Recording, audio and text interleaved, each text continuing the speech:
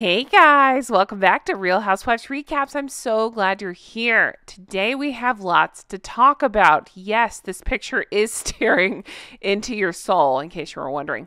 You guys, there's a new article out and it brings up such an interesting point of just something I want to talk about. Is that ambiguous enough? I think so. All right.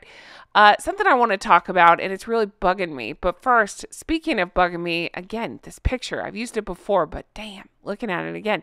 Now, when digging, I found this picture. I don't think I've seen, maybe I've seen this one. I don't think I've seen this one. Whew. Okay. I'm not even talking about looks. I'm talking about what in the zombie mugshot is going on. All right. That's not what I want to talk about. Well, I do want to talk about it, but it's not it.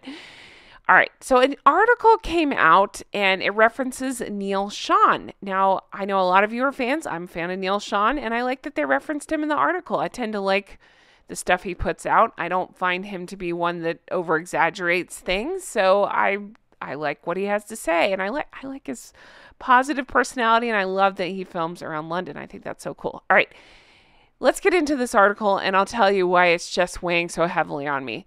But first, I do want to tell you Tuesday is Catherine, Princess of Wales' birthday. Happy almost birthday, Catherine. It's Tuesday the 9th, so I will be doing a blackout day that day. What do I mean? No Harry and Meghan. I have a lovely tribute ready to go talking about Catherine, Princess of Wales. I'm very excited about it. It's a longer episode. It's another kind of compilation, but I also talk about just all the things I love about Catherine. I'm excited for you to see it. So that's coming Tuesday. I know Dumb and Dumberton are going to do things leading up to this birthday because it's what they do, her especially. Anything to try to ruin Catherine's good time. We're not going to let that happen. So I won't be talking about them on Tuesday. If they do something dumb Monday, I'll talk about it then, or on Wednesday. But not Tuesday. Tuesday is all about our beautiful Catherine. Happy almost birthday, Catherine. All right, let's get into this video. While we talk about this and the gall of these two demanding things out of the royal family, notice the background photos for this one. I gathered different photos of them being a-holes. Now, we know they've been a-holes, of course, since they left. Hello, it's every day. But I specifically gathered photos mostly from the time with the royal family. So just pay attention to their awful behavior. Like this photo here. Charles has to remind them about protocol and walking in order because, it's just, oh my God. You have to explain things to Harry and Meghan's just going to do what she wants to do. So anyway, it's just things like this. Keep these actions in mind. They seem small and insignificant, except for they're not. Keep these in mind while we talk about what we're about to talk about. This comes out of the New York Post and it says Meghan Markle wants answers from King Charles over different rules for her, Harry, after ditching royal life. You guys, if you could see the steam coming out of my ears, I don't know why this is hitting me so hard, but it is. I think because this is one of 1,000 of this type of article I've seen, and it's my opinion that they are putting out these things. Okay, here's what I really think is going on. I think they have no other options here in America. I think they have failed miserably. And if WME, I'm saying if, because I've heard a lot of opinions on both sides, if WME hasn't dropped her already, I think they're going to. So they're out of options. What else do they have? So it wouldn't shock me if they tried to go back to the royal family. Now, I don't think she would ever do it because she won't curtsy to Catherine and she would never follow any kind of pecking order. It would be miserable. And I don't think they should be welcome back. I think they did too many terrible things. It's too far gone. I don't think they should. So don't misunderstand me that I'm saying it's a good idea. It's a terrible idea. But I truly think they have done every awful thing, not only to both families, his and hers. They have ruined any opportunity they had in America. Honestly, don't know what other options they have. So it wouldn't surprise me if they tried some BS like this. So that's why I tend to believe these articles saying they demand an apology. They expect a meeting with King Charles because even if they pretend to apologize, and again, go with me on this journey, understand what I'm saying. I don't think they should be welcomed back. But let's pretend like for a second, they're like, oh God, I guess we should apologize. You can't trust them. It doesn't mean anything. Their words are empty and hollow and full of lies. So they should not be welcomed back. But I really think, when I think about this, I think Harry wants to go back because he might realize, oh shit, we don't have any other options. I think she's so full of herself, she thinks that they'll be rock stars no matter what they do. Just hello, completely narcissistic, right? And I don't think she'd ever listen to Harry about anything. I mean, she didn't the whole time they were in the royal family. Why would she listen to him now? I mean, we've seen it. Hello. That's a whole other video. Anyway, let's play devil's advocate, though, and pretend like he wants to go back, because that's what I assume, and she doesn't, but she makes this deal like, well, if we're going back, they owe us an apology. That's where I think this stuff is coming from. It's further way for her to play victim and her thinking that she'll, I don't know, win people over with this continued victim narrative, and that she's important enough that she can demand things out of the king, and I mean just the gall, and have a chance to explain why they're owed an apology. It's as ludicrous as they are, but that's what makes me think that there might be some truth to this. Okay, so it says Meghan Markle is reportedly demanding answers. The fact that she could think that she could demand anything. Okay, demanding answers from King Charles about why she and Prince Harry have been subjected to a different set of rules than the rest of the royal family, according to an expert. So they cite Neil Sean. Again, I'm a fan of Neil's, and apparently he did a YouTube video where he believes this is the case, that Meghan Markle wants some answers from His Majesty the King.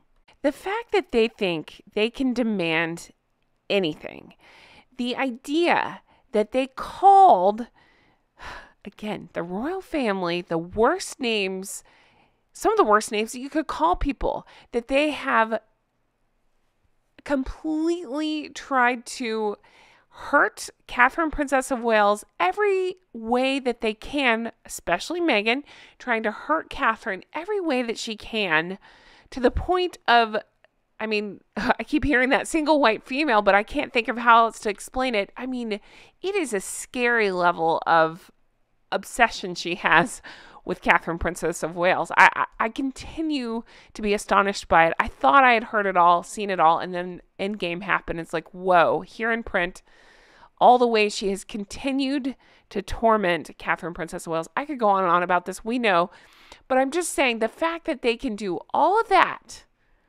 on top of everything else and go after Her late Majesty the Queen, it's unforgivable, it's unbelievable, and again, therein lies Harry and Meghan. That just describes them to a T. It continues that she tried to set up a meeting with him. She sent him a letter and wanted a one-on-one to explain exactly the problems she's encountered ever since becoming a member of the royal family. Again, the nerve, the temerity on these two, on both of them. It's easy just to talk about her, but it's him too. I don't know why I continue to be surprised, but it is shocking. It really is. I've just never seen anything like it. Therein lies why I am completely fixated on this whole situation. They burned every single bridge. They poured gasoline on this fire. I mean, just every horrible name, every horrible action that they could do, both before they left and especially since. And yet they have, again, I go back to this, the gall, the temerity, the nerve to say they're demanding a meeting with the king. You know what? I wish King Charles would photograph, go with me on this, his himself giving, I was trying to say, I wish he'd photocopy his middle finger up in the air and just mail that to Harry and Meghan. Oh, I feel like I might have had a stroke. He'd sign it Heart King Paw And yes, this is ludicrous what I'm saying, but what they're saying is even more ludicrous. Who do they think they are? They have no skills, no talents. They bring nothing to the table. They're horrible people. They've been shown to not be trustworthy on anything. They lie about everything. Why in the world would the royal family ever want to include them in things again? I understand that maybe there's a point where you could be civil, but I'm sorry, not to these two because you can't trust them. All right, so Sean claims this week that okay, I have to laugh at this part. Do you ever notice when articles like this talk about Meghan? They call her the Suits alum. That really makes me laugh. I mean, it's the same thing as saying the soap alum, right? It's so far gone and such a blip, but that's literally all they can cling to. So the Suits alum, again, how many years has she been off the show? And that's what we're clinging to. Okay. The Suits alum is furious. I'm sure she is. When is she not furious? I just assume she's operating at furious all the time. That she and Harry get scrutinized for taking in interviews and publicized projects. Hello? That's not what people are pissed about. It's not interviews per se or publicized projects. If you were doing nice things or things to help people or I don't know, not constantly bashing both families, then yeah, people would probably be a little less, I don't know, harsh. They're getting everything they deserve is what I'm trying to say. But it goes on to say, while other members of the royal family, such as Sarah Ferguson, Duchess of York, received no backlash for doing the same. And again, I say not the same thing.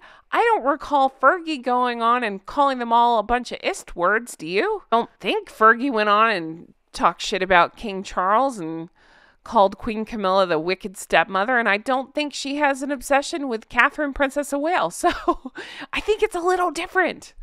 I mean, here I am trying to make sense of things that don't make sense. Doesn't this contradict everything they've said about, I don't know, why they wanted to leave royal life and step down? And it's hard to keep the bullshit straight. Let's keep going. The thing that really riles Meghan, everything, is that Fergie pops up on things like ITV daytime show this morning, Loose Women, and billing herself as Duchess of York.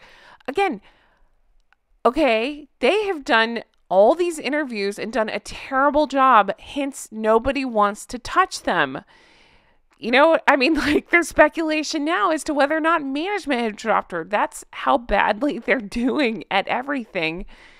And yet they're comparing themselves to Fergie. And listen, I'm not the biggest fan of Fergie. She's fine. I really can't care about her either way. So, you know, I'm aware of what, you know, that selling Access, whatever, 20 years ago. I'm also aware that she was pretty, I don't know, it seems like she went away for a long time and she seems pretty loyal since then. I know she's taking care of the corgis and stuff, so, you know, that makes me like her.